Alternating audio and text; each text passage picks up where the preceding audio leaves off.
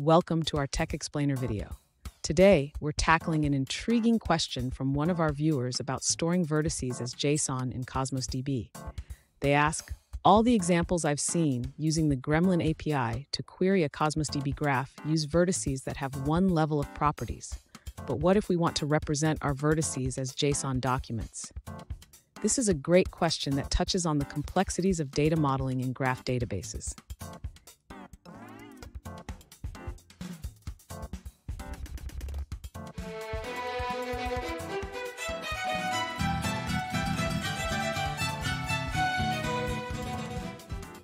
All right, guys, we're back with another technical question. I'll be going through the question, the answer, and I'm hoping, just like me, you stay a little bit crazy to get that answer all the way through.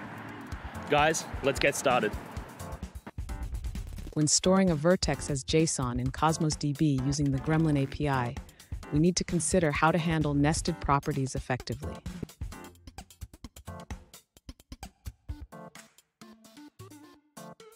In many cases, it may be unnecessary to split nested properties into separate vertices.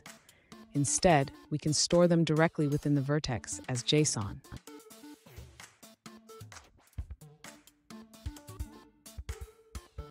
However, if you decide to flatten the structure for performance reasons, you could implement an adapter class. This class would handle the conversion between the nested JSON and a flat structure.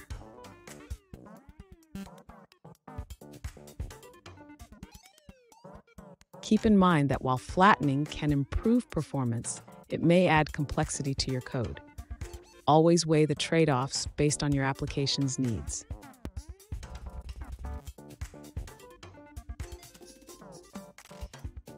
In conclusion, choose the approach that best fits your use case. For simple applications, storing nested properties directly may suffice. For larger applications, consider using an adapter.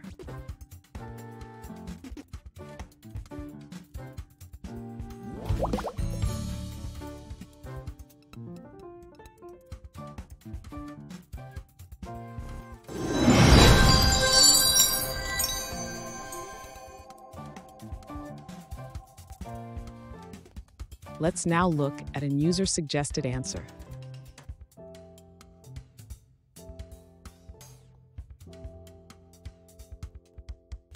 You can store a vertex as JSON in CosmosDB using the Gremlin API. While CosmosDB supports nested properties, the schema requirements differ from standard JSON formats.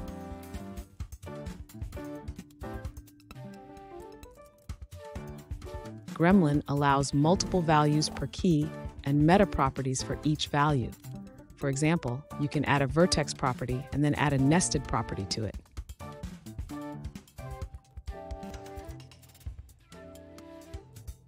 Here's an example of how the JSON document would look in CosmosDB with the vertex property schema, including nested properties for name and address.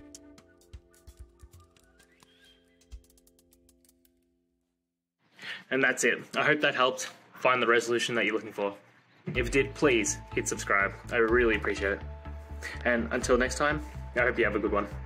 Cheers.